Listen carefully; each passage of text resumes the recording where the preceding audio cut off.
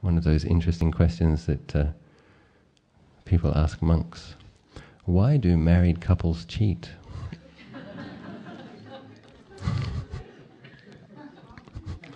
Is it because of temptation? Okay, some of you guys, tell me why. Actually, even though I'm a celibate monk, I understand quite a bit about lust and greed and temptation, because precisely because you don't act on it, you're not allowed to act on it, you learn quite a bit about it. Human beings have this terrible capacity to be bored. And I think that the reason the Buddha recommended keeping the 5 precepts is that you're actually supposed to get a bit bored, and then you're supposed to do it a bit less, and then you're supposed to use the energy that you were using in other activities. You're supposed to bring that to your meditation. That's what I suspect is the case. Because moderation in sensuality is support to getting the deeper happiness that comes from meditation, the deeper peace. And I think that marriage needs to become friendship, a committed friendship, and hopefully Buddhist married couples support each other's practice and deepening of practice. And when we come to those times when there is someone who seems more attractive and the fantasy is very convincing and you really want that pleasure, you just have to contemplate the amount of pleasure compared to the amount of suffering that comes with the experiment.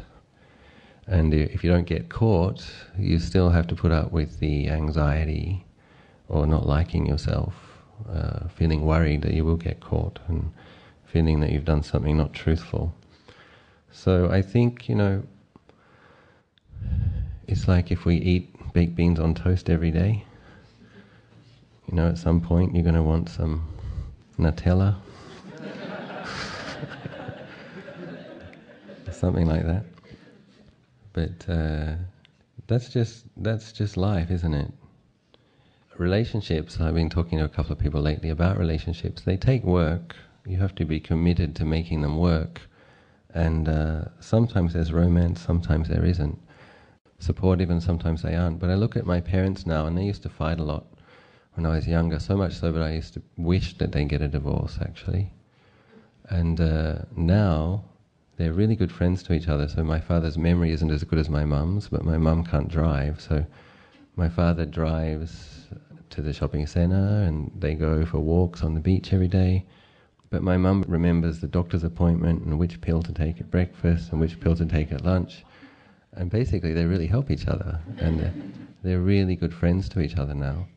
So it's interesting, just in having that long-term commitment, in the end they really came to depend on each other and really help each other. So I think that's marriage and relationship, ideally, I think is about that. That's what it matures into, a lifelong commitment, a lifelong friendship, and helping each other, because either of them, if they didn't have, because the kids have to work, if they didn't have each other, life would be more difficult. So, yeah, but kama raga, the Buddha said if there wasn't one more kilesa as powerful as sexual lust, it would be impossible to become enlightened.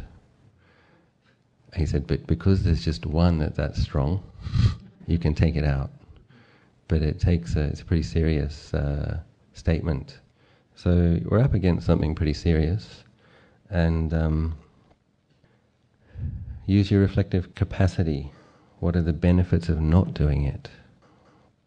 Sometimes we measure our happiness, or we mismeasure our happiness because we think about the pleasure that we don't have that we want, and we often forget to notice the suffering that we don't have, that we might have if we have the pleasure that we want.